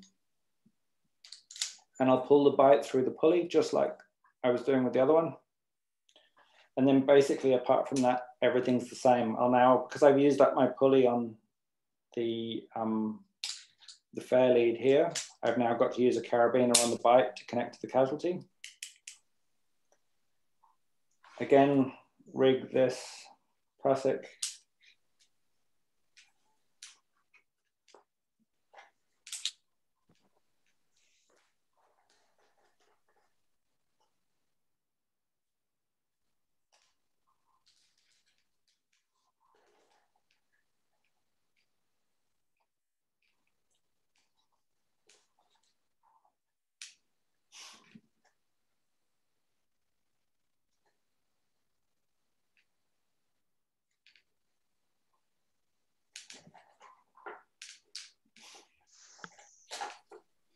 And I'd probably be happy enough rigging that off that central connection as well. So,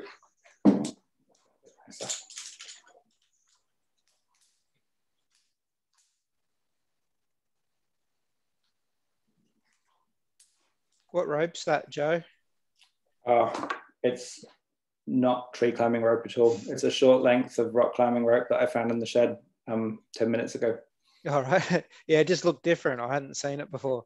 Yeah, just didn't want to carry up loads of filthy tree climbing ropes and put them in my office. So that's using the same kit, same outcome. it would work then if you didn't have a lower, if your SRT device wasn't suitable to use the lower fair lead pulley as your lifting pulley for this. Yeah. Any questions about this method at all?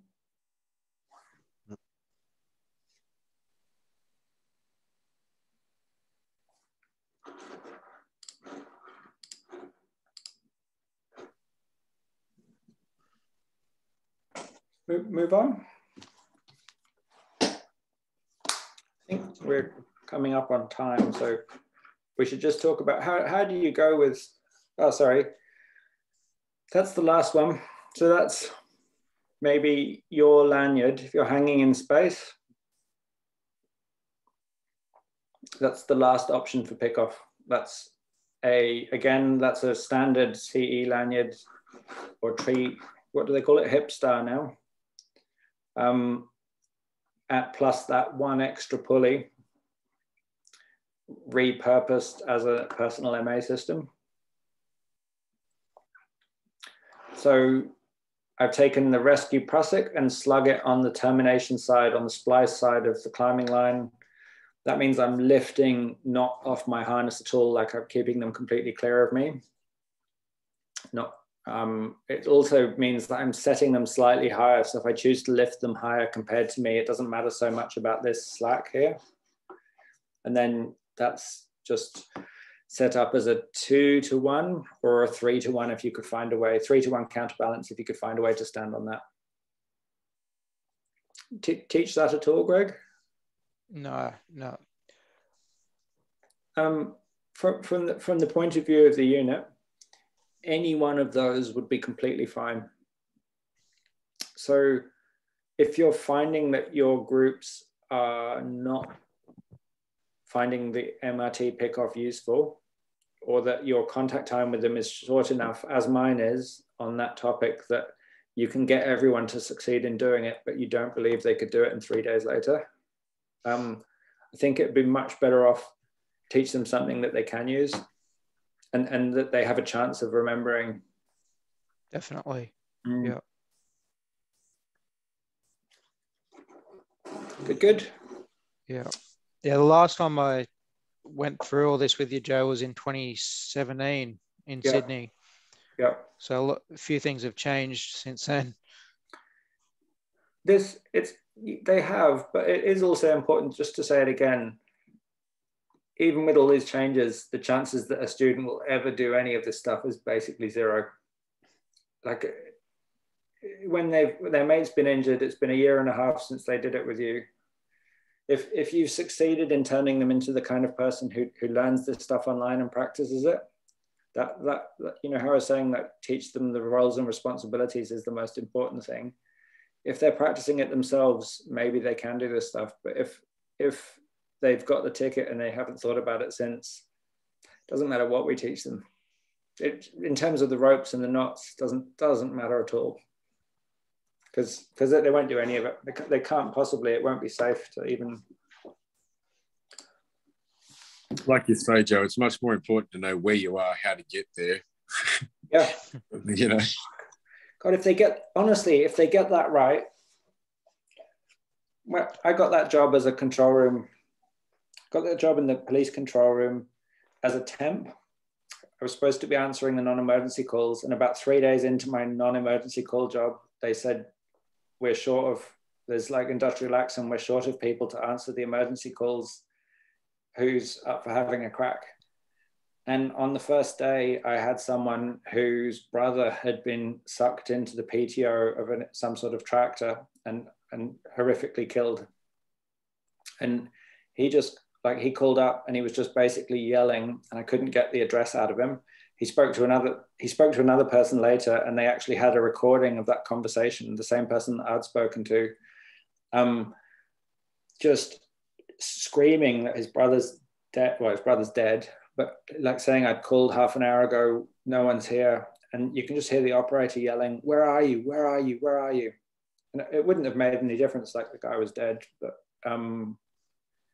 yeah, if as you say, Brent, like if they can communicate where they are and what's happened. And if they can get the right resources on the way, that has a huge impact on the likelihood of the casualties outcome being improved.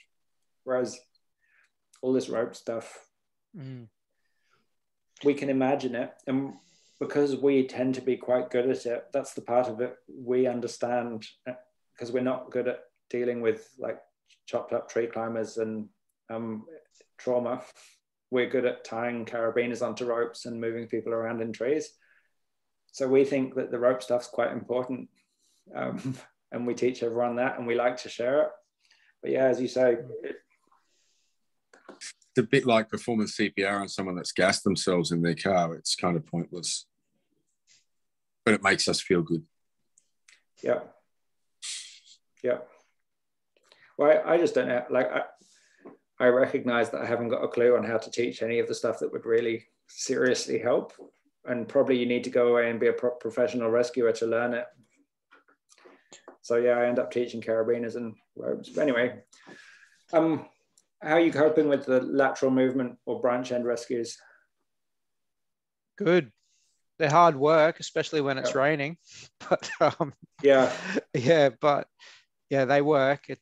I think it's that side of it's really important, because often, especially with pruning and all that, got to get out nice and wide and on branches, and you just never know what it could just be an insect attack, or someone could have got stung by something, or a bee being anaphylactic or something like that. You never know.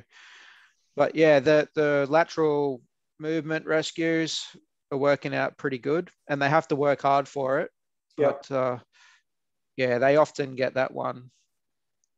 Yeah.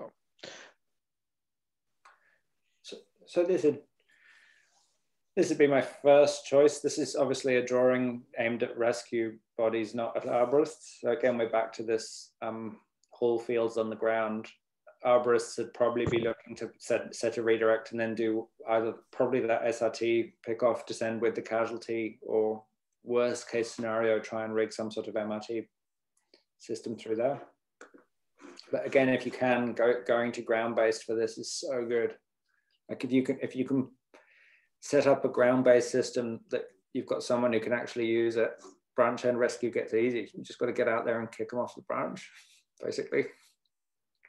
Sorry, if I could jump in. Don't mean to be rude, Joe. I've got to make a move tonight, mate. I'm sorry. I've been up and at it since about 2:30 this morning. I'm getting not getting over you. I'm just getting a bit over having the eyes open at the moment. So we're over time already. No, that's fine, mate. But I'm just going to have to pull the plug on it at the moment, or I'm about to go to sleep. Sorry. Cool. Thank you, Scott. No worries. Thank you, Joe. Scotty. Appreciate it's been very, very interesting. Appreciate your time. Appreciate you kept jumping on short notice, Scotty. Thanks, mate. Thank you. No, thanks for the invite. It's been very informative. Thanks, Joe. Thank you. Yes, Scott. No worries. We'll talk again later. Catch you soon. Cheers, bye. We've actually, I think there's only 2 more slides after this. So anyway, that's a redirect option. That is a variation of the MRT. I'd normally do that. I'd pull up the tail and use the tail of my own climbing line to do that. Sorry.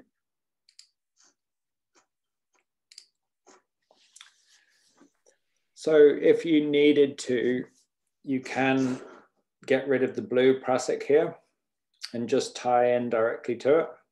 You lose a bit of the ability to adjust the distance between yourself and the casualty, but if you were short of gear, you could get away with one less prusik there.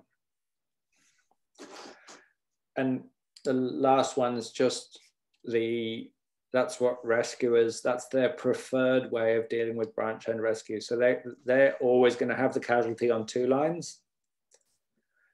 And by just rescuer goes out, redirects one of them, doesn't redirect the other, they call it twin rope offset, and they can now pretty much steer the casualty wherever they want. So they could track the casualty, they can track the casualty up this way and down, or basically anywhere between these two, they can weave them through from the ground. So would that be like a suspected spinal injury scenario that with the emergency services involved? Is that something they do? Absolutely. So if we jump back to, this is a good one to finish on. This is a good thing to finish our discussion on for me. Imagine, so I don't know if this graph makes a great deal of sense to you guys, but basically down here, this is rescues getting, the situation getting worse. So down here, we've got, you know, someone's just been stung by a bee and they can't remember whether they're anaphylactic or not, and they're perfectly chatty and they've decided to come down. Like it starts to get a bit more panicky, like it's a serious cut with a handsaw to the opposite arm. And when they get to the ground, you'll probably take them to hospital. You know, this is up here a significant chainsaw injury that they may not survive. So we're already in, by the time we get to here, we're already talking about like pretty serious stuff. It's possible that there could be things that end up here where it's not a critical injury. Like it could be that they have cut a line and fallen into the tree and they're basically unhurt. It's just, you've got to just keep them calm until you've got them tied on again. It could be that it's a relatively minor injury and their gear is compromised. But what we know is that, you know, anything that you do that increases this complexity makes the subsequent rescue response more complicated. So complicated injury could be spinal neck damage, could be head trauma, could, you know, anything significant, puncture wounds, that kind of stuff, climber crush injuries, entrapment, a suspended load still in the tree, lines compromised, like the line's gone across the climber, all of those kind of things. We also know that there's a tiny, tiny window in which the typical representative of the ARB industry, it's not possible for the casualty to self-rescue, and a typical arborist could still do something useful. Like we know that window is minuscule. Even someone who's just come through, like your best student, or us ourselves as trainers of this unit, I reckon I've probably, honestly, I wouldn't be surprised if I've practiced it 1,000 times more than any other arborist in Australia. I honestly wouldn't be surprised if that was the case. I put myself somewhere here because I don't really believe that the rope skills matter much. What would matter for me would be whether the thing that I haven't been able to practice, thank goodness, is how I deal with a friend of mine who's been badly injured in front of me. And I have no idea how I would deal with that. The rescue teams have this huge advantage because they don't actually care that much about you. Like I work with them quite a lot, and they're pretty callous with the way they talk about these incidents. Like it would be typical for them to say, "Oh, we had a great job last night. 11 stab wounds and fell into a sewer." So, like super technically interesting. And I'm thinking, like, man, that's pretty full on. I'm not making that up, by the way. Pretty full on, like, you know, incident. That's someone's life that's been obviously ended in that case. But they can't think about it like that. They think about taking care of themselves, doing the job properly, following their procedures, whereas we go blazing in thinking that we've got to do something super fast and it all goes completely pear-shaped. So when you talk about like, what, you know, where would rescue professionals be involved? Greg, I would say our assumption should be that out of 100 incidents, mostly the climber will self-rescue, or it's out of our skill level. And there's probably only like 3, maybe out of 100, where it's within our skill level and it's the time matters. There's probably about another 15, maybe tops, so less than 1 in 5, way under 1 in 5, in fact, that it's the right thing to do to climb the tree at all.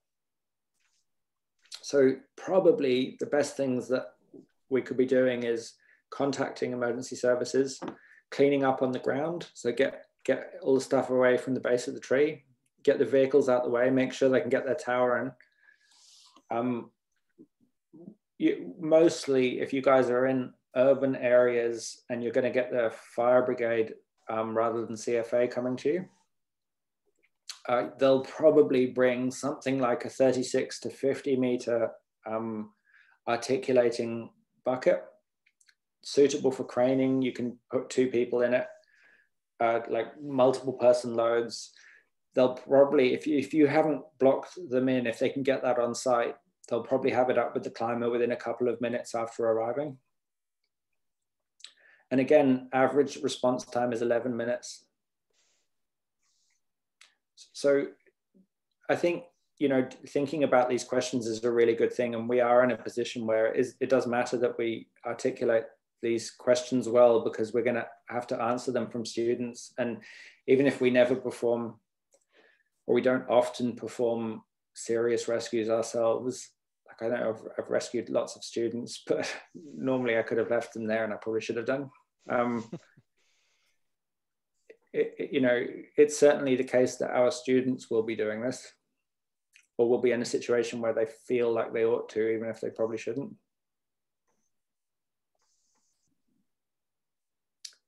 Yeah, so I think that's, unless anyone's got any other questions, I think that's it from me. That slide's a good one to finish talking about. Yeah, thanks for all of that, Joe. I just got one more thing. Yeah. I usually run through the stop aid air rescue transfer with the guys. Yep. And I still stand there and make sure they take 5 deep breaths. Yep. During the rescue situation, because I find, like, you know, you just don't know with some guys. Some might suffer.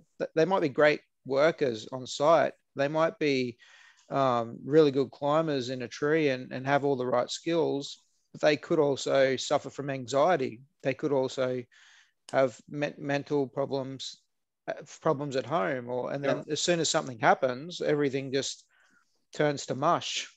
So it's really important. I think the 5 deep breaths, it sounds silly, I know, 5 deep breaths, but I use it a lot, because even when they're climbing and just practicing their climbing and getting their skills up, sometimes I see they'll try and rush things through a bit. And I say, just slow things down a little bit, take 5 deep breaths, and then you can think about what you want to do next, because your mind's racing away way too fast.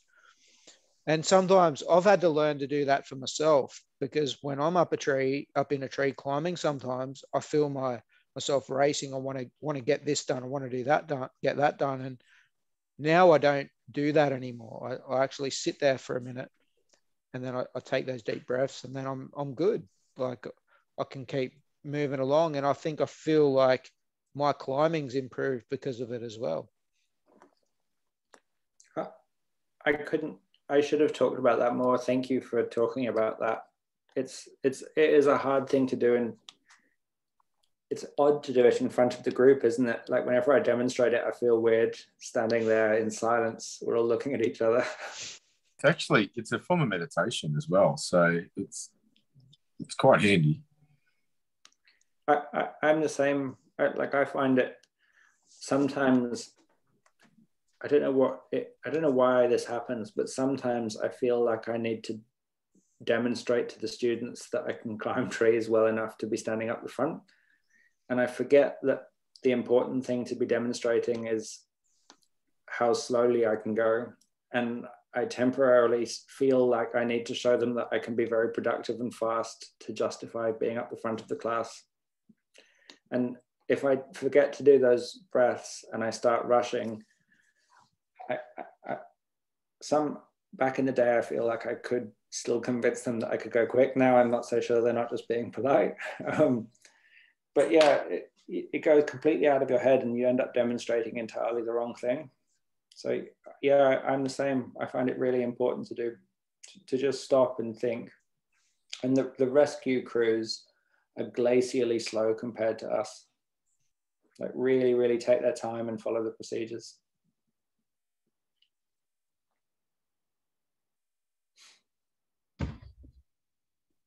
Just totally, well, not completely off topic, but everybody's probably cursing, shut up, we want to go. I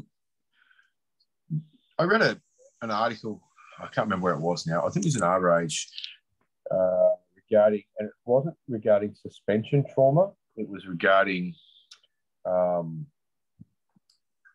basically a climber being hung or hanging in a vertical upright position, like the soldiers on parade, where they're not doing their exercise, the blood flow through their legs, their heart's not strong enough to pump it back up to their brain and they pass out. And an important thing, if that does happen, is to get somebody back horizontal, as in the soldiers on parade, they fall down, the blood flows back to their head and they wake up again. Whereas if you're suspended in a harness in a vertical position, it's a different thing to the suspension trauma. Have you heard that, Joe? And is there a technical name for that? It is just another name for suspension trauma. They call it orthostatic shock or harness-induced pathology, are the two other names that it gets called. We don't have a record of it occurring with industrial harnesses. Okay. So there's some good studies of it. I've got all these books here, so I might, if anyone's interested, some of these books are available online. Like all of these are rescue books, and some of them like that you can download. It's just the National Park Service in the US. Cool.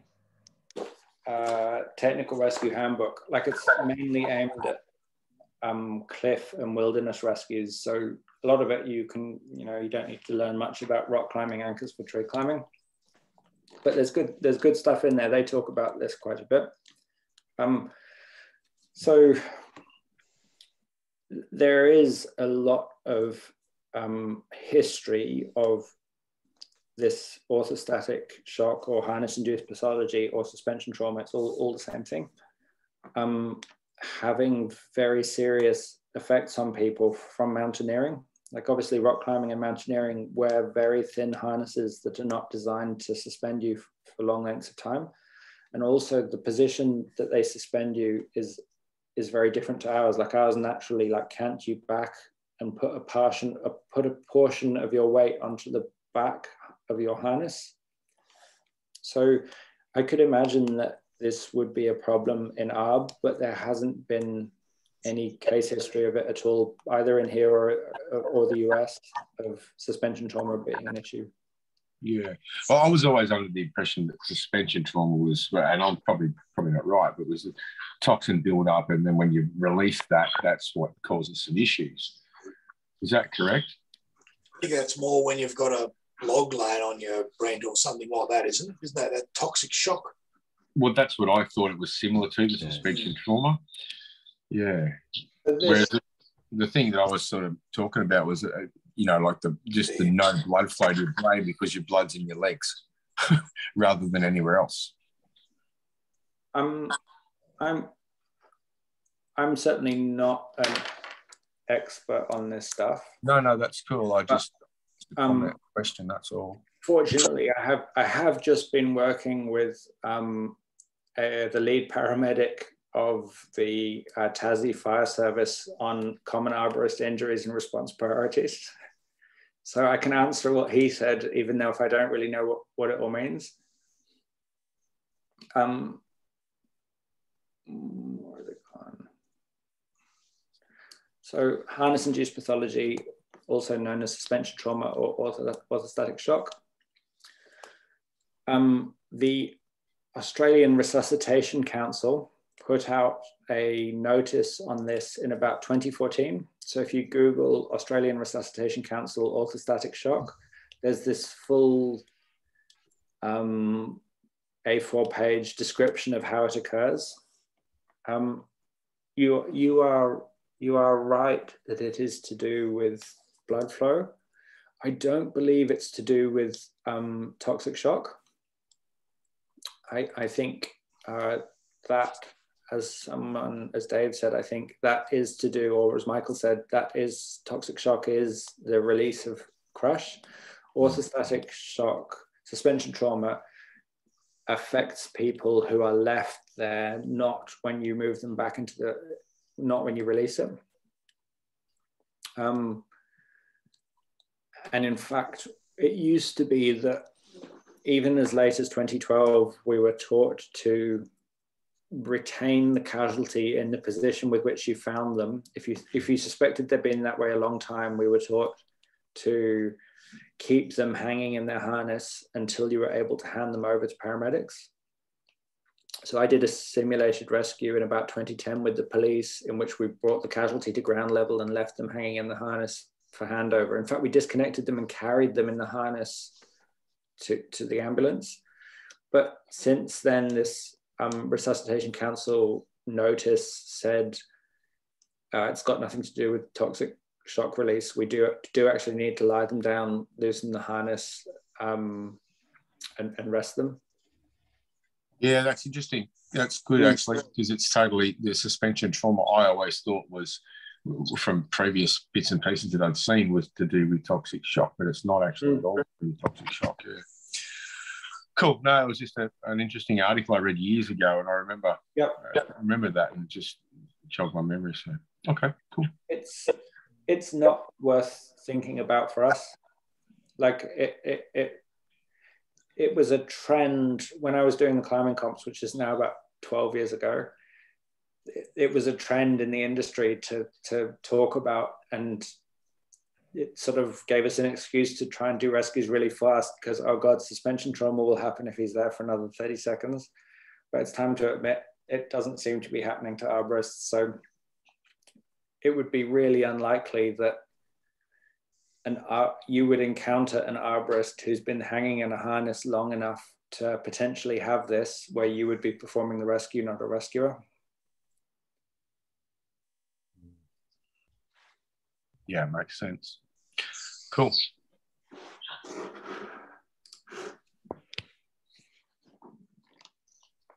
All good. All good. Anyone got any more questions for Joe? Because you'll think of it when you wake up in the morning or put your head on the pillow. Now's the time. You're welcome to send me an email as well if you want, or if there's anything that, or if you want any of those pictures or anything like that. Yeah, I might get some references off a couple of those books you got there, Joe, but we can chat about that later. And yeah, if anyone wants to ask Joe a question, I'm pretty sure most of you guys would have Joe's email by now, but if not, flick it off and CC us all into it. Might create a bit of a conversation, and who knows where it might end up. So thanks, Joe. Thank you. Thanks for the effort that you put in there, and thanks everyone.